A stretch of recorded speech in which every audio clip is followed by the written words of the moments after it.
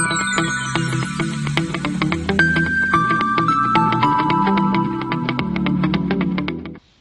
dear student, this is Devang Shah from LG Institute of Engineering and Technology. We are learning the subject Basic Electrical Engineering, and in our last session we have been discussing about the electrical installation, wiring and safety. Now in our today's session we are going to talk about safety precautions during the electrical installation. So let us first straight away check the topics, the components of LT switchgear, where we already discussed about the SFU, MCB, ELCB and MCCB. Also we have discussed wires and cables, earthing and its types. In our today's session we are going to discuss about the safety precautions of electrical appliances, types of batteries and their characteristics, and elementary calculation for energy consumption and basics of power factor improvement.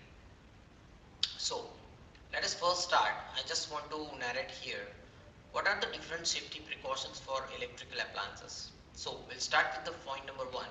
The electric shocks are usually received and can be easily avoided by being careful. Great care should be taken against the electric shock while working on the line whether its conductor is insulated or bad. So you need to check the conductor is properly is insulated or not.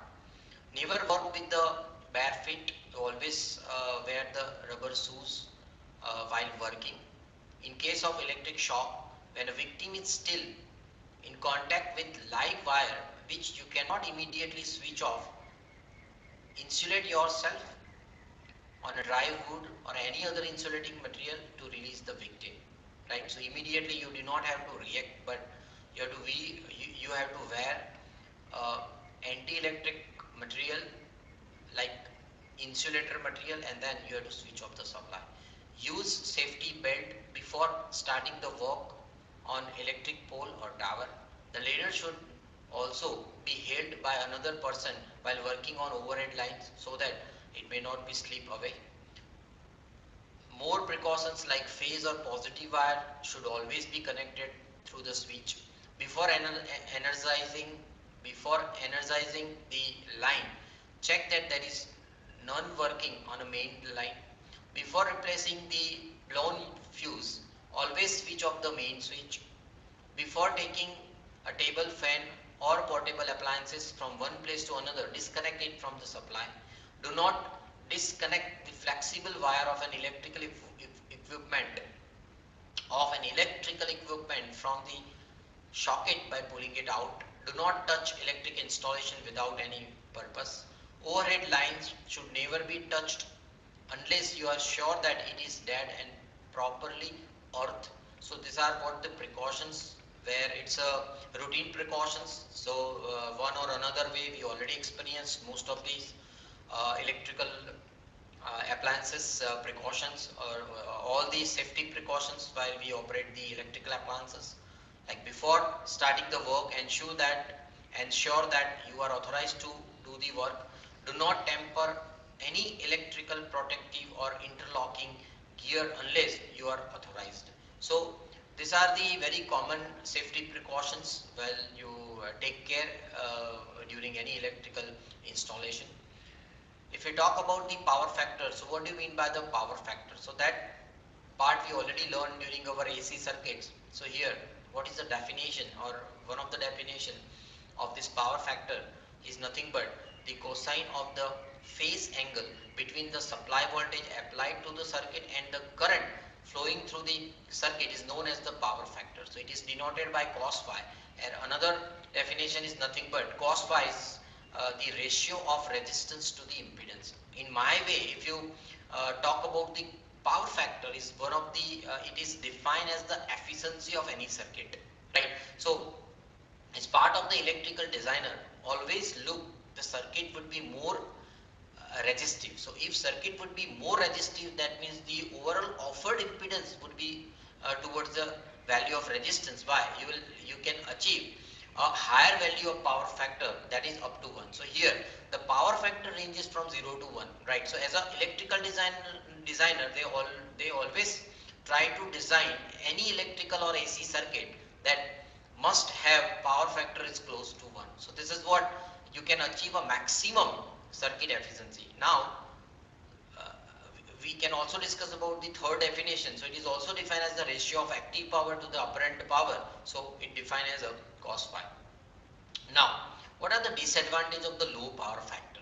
Right. So if it is a disadvantage, that means most of the power will be lost during the operation, like large cross section area of conductor. So if you take the large cross area of conductor, the wires, that will also have the low power factor. Higher I square R losses, that is the heat losses, lower efficiency, less voltage at terminal, poor voltage regulation, as well as reduction in kilowatt capacity. Right. Now causes of a low power factor. What way you will you will calculate a low power factor, like induction motor, agriculture pump set, arc furnace and induction furnaces, arc lamps and electric discharge lamps, arc welding, overheating of any equipment, that will also cause the low power factor, increase in a system voltage, right? Same way, uh, what are the advantage of the power factor improvement, like small cross section area of conductor you have to use, then you should go for an increased kilowatt capacity, reduction in heat losses like I square into R, higher efficiency, better voltage regulation and low running cost. So how to achieve this advantage is to improve the power factor. So we are using a different method. Like one of the method we define is using the high power factor motors, using phase advancer with induction motor, using capacitor booster, using static capacitor and using synchronous condenser. These are the different methods. So somehow those kind of component you have to use in an electrical circuit, in a AC circuit, such a way that that will reduce the more impedance level or reactive effect of reactive parts, and that will add somehow more resistive part in operation of the circuit. So by that way you can improve the power factor. Right. Now let us discuss about one of the important calculation, that is our routine calculation of our home appliances at our home, our home appliances. So in general we can consider as a normal calculation for energy consumption. So let us discuss this example. Let us say in any bungalow has a following load connected to it, like all these 7 different home appliances are available and with their operating or hours capacity. Like one of the component is having the watt capacity is 40, and in one bungalow it is employed around 12 numbers of tube light and working daily 4 hours, right? So one of the component we define as a 40 watts of tube lights, 12 numbers and switched on a 4 hours per day.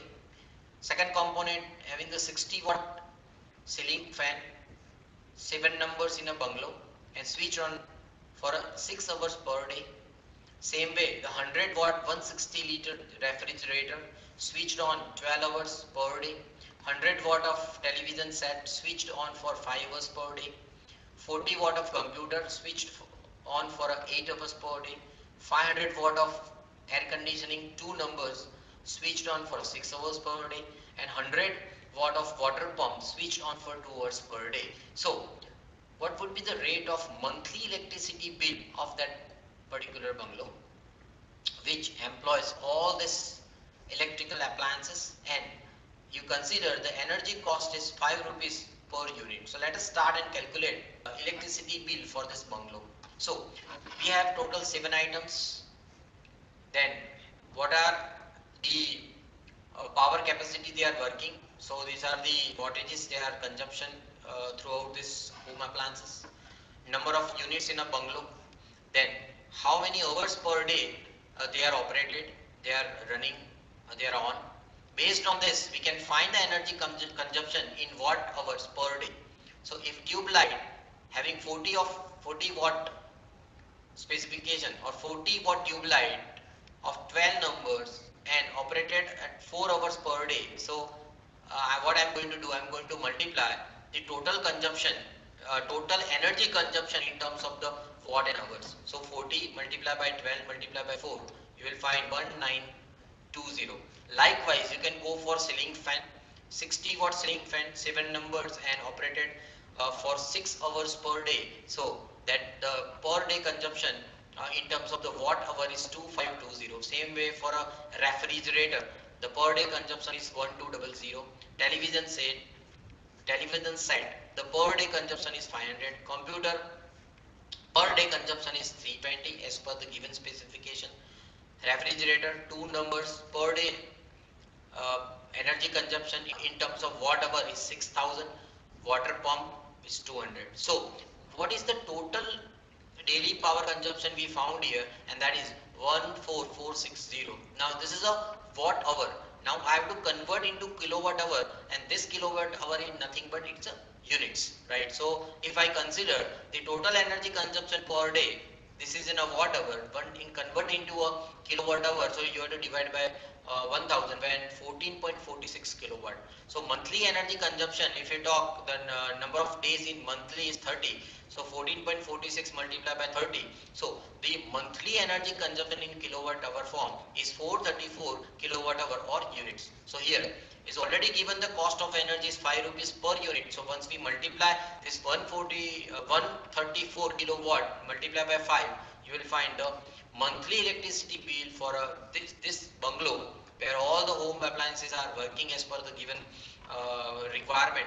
Then the monthly electricity bill is 2170. It's a 2170 rupees. By that way you can easily calculate of any home appliances of the power consumption. So you can easily calculate energy consumption of any home appliances or any particular house, right? So this is what about the safety precautions during the electrical installation, as well as see how you can improve the power factor and how you can calculate the energy consumption bill by using this electrical appliances. So thank you, dear students. If you have find any difficulty, please write in the comment box. Thank you very much.